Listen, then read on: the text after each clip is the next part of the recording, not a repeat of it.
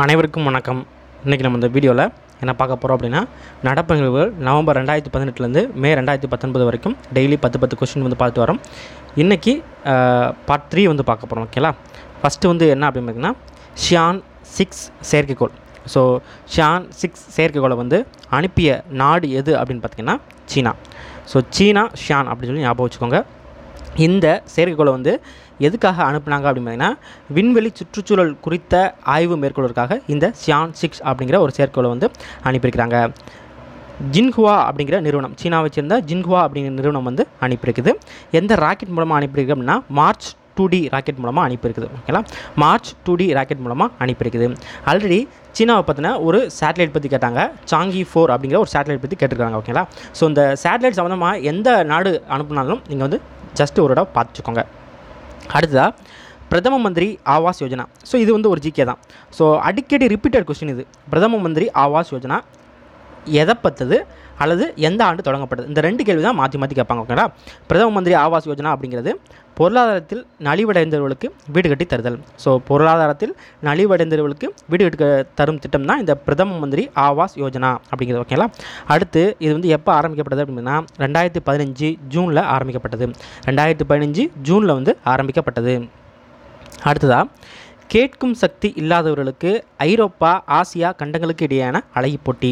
So கேட்கும் சக்தி இல்லாதவர்களுக்கான ஐரோப்பா Asia கண்டங்களுக்கு இடையேயான அழகி போட்டியில் யார் வின் பண்ணியிருக்காங்க அப்படின்னா, நம்ம இந்தியாவை சேர்ந்த நிஸ்தா துடேஜா. ஓகேங்களா? நிஸ்தா துடேஜா அப்படிங்கிறவங்க வின் பண்ணியிருக்காங்க.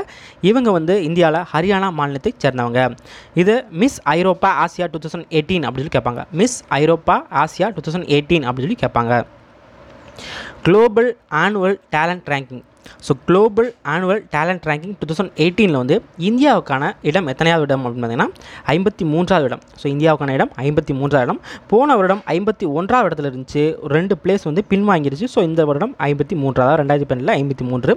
இதில் முதலிடம் எந்த நாடு அப்படின்னு பார்த்தீங்கன்னா சுவிட்சர்லாந்து. முதலிடம் சுவிட்சர்லாந்து. ஓகேங்களா?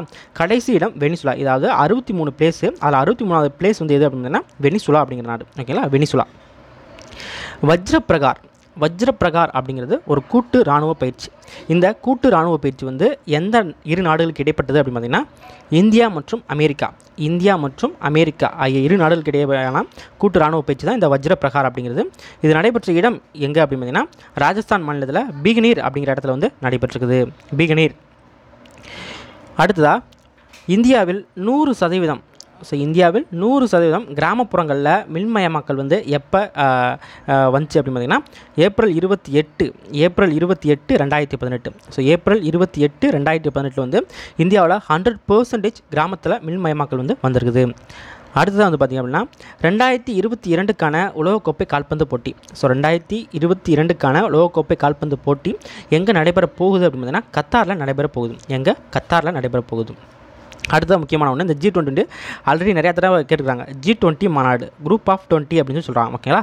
இது எங்கே நடந்துச்சு அப்படின்னா 2018 அர்ஜென்டினாவில் நடந்துச்சு. அர்ஜென்டினாவில் பியூனஸ் அயர்ஸ் அப்படிங்கிற ஒரு நகரத்தில் நடந்துச்சு. டேட் எப்போ நடந்துச்சு அப்படின்னா நவம்பர் 30 மற்றும் டிசம்பர் 1. 2018 நடந்துச்சு.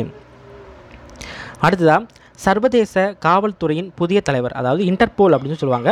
இந்த சர்வதேச காவல்துறையோட புதிய தலைவராக கிம் ஜோங் அப்படிங்கிறவங்க நியமிக்கப்பட்டிருக்காங்க. இதுக்கு முன்னால் மெங் ஹோங்வே அப்படிங்கிறவங்க இருந்தாங்க. அடுத்ததாக வாட்ஸ்அப் நிறுவனத்தோட இந்திய பிரிவு தலைவராக அபிஜித் போஸ் அப்படிங்கிறவங்க நியமிக்கப்பட்டிருக்காங்க. ஸோ வாட்ஸ்அப் நிறுவனத்தோட இந்திய பிரிவு தலைவராக அபிஜித் போஸ் அப்படிங்கிறவங்க நியமிக்கப்பட்டிருக்கிறாங்க. தேங்க்யூ.